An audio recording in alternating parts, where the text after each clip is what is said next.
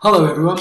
I want to give some feedback on the second task that we've done this week, the one where we looked at the decision-making process and some of the tools that you can use to help you make decisions. So first of all, I'm going to go straight to the information that Miss Jan has posted that very clearly points out the main mistakes that people are making right at the beginning of the process. In step one, you are identifying the problem. You are looking to see what's the problem. You are not trying to find a solution. You're not deciding anything. There are no decisions to be made. There are no solutions to be offered. You are just trying to work out what the problem is. So, no decision tool needed. In step two, same thing. No decision tool needed. Because you are not evaluating anything, you are generating ideas, you're thinking of things that you could do. You are trying to make a list of possible solutions. No decision-making tool needed. Step three of the decision-making process is where you start to make decisions, and this is where you might need to use a tool. In step three, you are looking at all the possible solutions that you came up with in step two, and you're going to decide which one you should use. So here you could make a decision using an evaluating tool such as a balance sheet, for example. So let's have a look at the steps one by one, just to be clear what they all actually mean.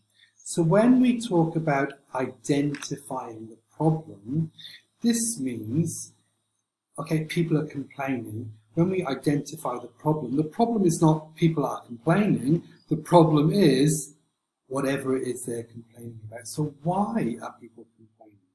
What's the problem?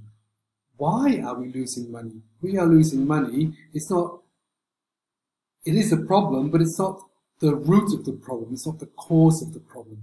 And this is what we need to do in step one. Identify what's causing the problem. Once we know that, we can go to step two, and we can think of things that we can do to fix the problem. We're still not making decisions. We're just coming up with ideas. And we could use a brainstorm here to think of all the things that we could do to prevent the problem occurring or to fix the problem. In step three, evaluate and choose a solution. We look at the solutions that we came up with and choose one.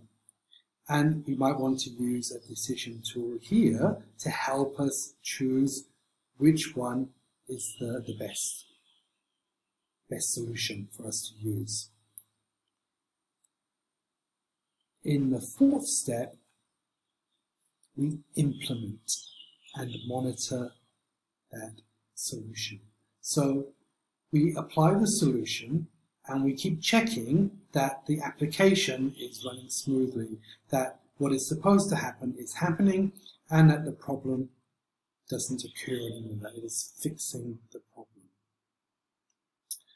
When it comes to the fifth step, evaluate, a lot of people had trouble with this, and a lot of people just actually left it off. They didn't address it.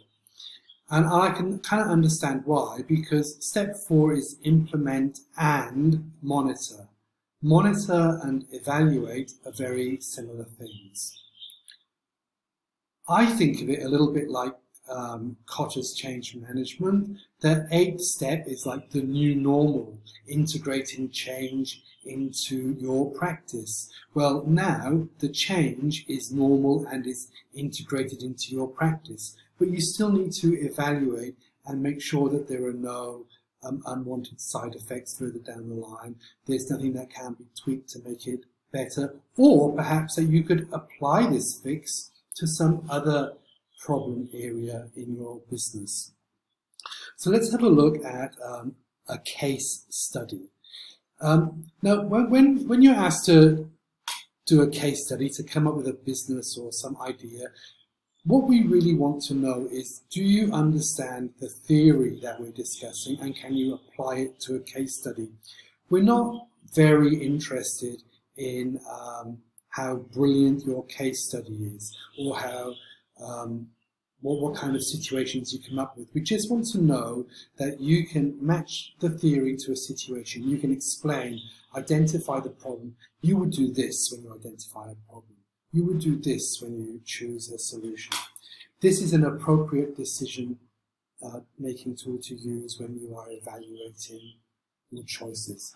That's what we want to know. We're not really interested in the scenarios so much, as long as they match what you're saying. So anyway, here's my scenario. Retail store can't cope with online orders. So identify the problem. So maybe the problem is caused because most people order towards the end of the week and we don't have more staff on at the end of the week, just at the beginning of the week. So we need to generate some solutions. So this is where a brainstorm would be useful. How can we fix this?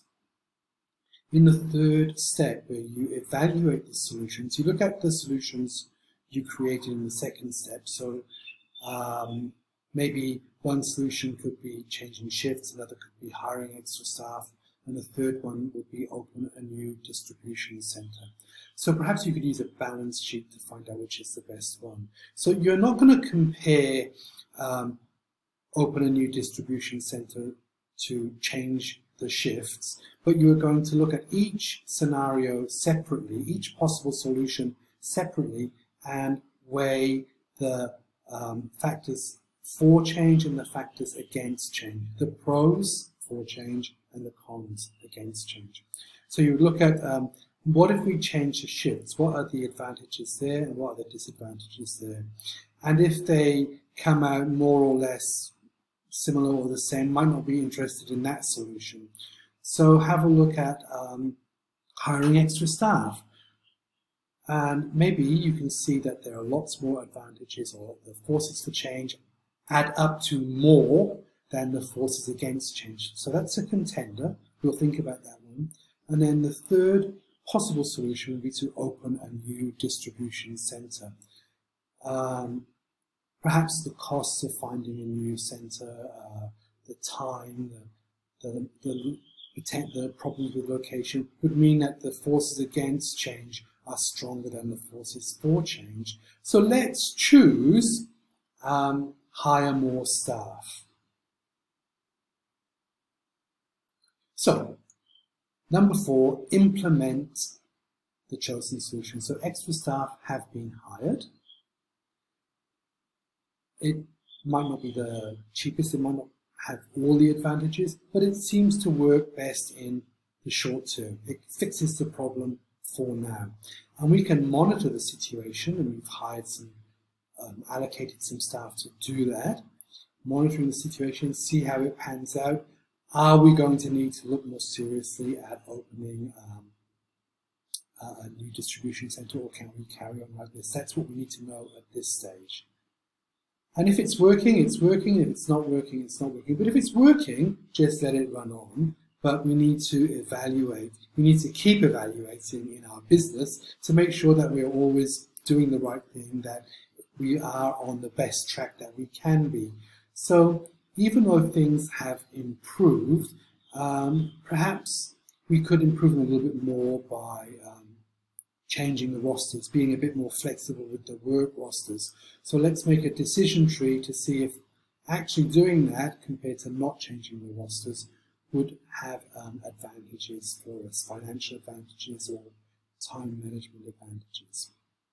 So that's all we're asking for when we give you a case study to look at. We just want you to repeat the jargon back at us, show that you understand the theory by applying it to something that you could do, or something that you should do, something that is relevant to the jargon. If you have any more questions about the 5-step process for decision making or decision making tools in general, you can comment on the YouTube video here, or you can use the Google Doc for questions analysis, the general question analysis doc, or you can email your teacher. Okay, See you for the next task.